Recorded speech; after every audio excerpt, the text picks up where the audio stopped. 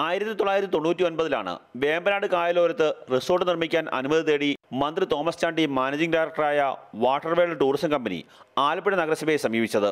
നഗരസഭാ അനുമതിയുടെ അടിസ്ഥാനത്തിൽ 2001-2002 കാലഘട്ടത്തിൽ കെട്ടിട നിർമ്മാണം പൂർത്തീകരിച്ചു. അന്നു മുതൽ കെട്ടിട നികുതി അടയ്ക്കുകയും ചെയ്തു. 2 വർഷങ്ങൾക്കിപ്പുറം 2004 മെയ് 29 റിസോർട്ടിന്റെ കെട്ടിട നികുതി കുറച്ചുകൊണ്ടുള്ള തീരുമാനം നഗരസഭ എടുത്തു. 90,000 രൂപ നികുതി വാങ്ങിയിരുന്ന കെട്ടിടങ്ങളുടെ നികുതി 30,000 രൂപ വരെയാണ് കുറച്ചത്. അതായത് 18 കെട്ടിടങ്ങളുടെ നികുതി ഇനത്തിൽ നഗരസഭ തോമസ് ചാണ്ടിക്ക് വർഷം തോറും കുറച്ചു കൊടുത്തത് 11 ലക്ഷത്തോളം രൂപ. 2004 സംസ്ഥാനം ഭരിച്ച UDF സർക്കാരിന്റെ നിർദ്ദേശപ്രകാരം ഗവൺമെന്റ് സെക്രട്ടറിയാണ് നികുതി കുറയ്ക്കാൻ ഉത്തരവിട്ടത്.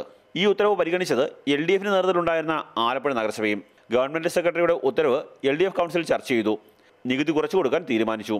വർഷം തോറും നഗരസഭയ്ക്ക് ലഭിക്കേണ്ട 11 ലക്ഷത്തോളം രൂപയാണ് ഇടത് വലതു മുന്നണി ഭരണസമിതികൾ നഷ്ടപ്പെടുത്തിയതെന്ന് ചുരുക്കം.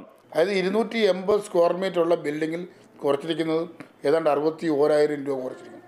ഇതാണ് അങ്ങനെ 18 ബിൽഡിങ്ങിനാണ് ഈ 61,000 രൂപ വെച്ച് കുറച്ചിരിക്കുന്നത്. അത് ആലപ്പുഴ നഗരസഭയെ സംബന്ധിച്ച് പറയുമ്പോൾ ഏറ്റവും വലിയൊരു തീരാ നഷ്ടമാണ് ടാക്സിൽ അങ്ങനെ ഓർഡർ ഗവൺമെൻറ് ഇറക്കിയത്. ലേക്ക് പാലസ് റിസോർട്ടിലെ കെട്ടിട നിർമ്മാണങ്ങളുടെ ഫയലുകൾ കാണാതായതുമായി ബന്ധപ്പെട്ട് നടത്തിയ അന്വേഷണത്തിലാണ് നികുതി കുറച്ചത് ശ്രദ്ധയിൽപ്പെട്ടത്. ഇനിയും പഴയ നികുതി പുനഃസ്ഥാപിക്കണമെങ്കിൽ ആലപ്പുഴ നഗരസഭാ കൗൺസിൽ ചേർന്ന് മുൻ കൗൺസിലിന്റെ തീരുമാനം റദ്ദാക്കണം. കണ്ണൻ നായർ, മാതൃഭൂമി ന്യൂസ്, ആലപ്പുഴ.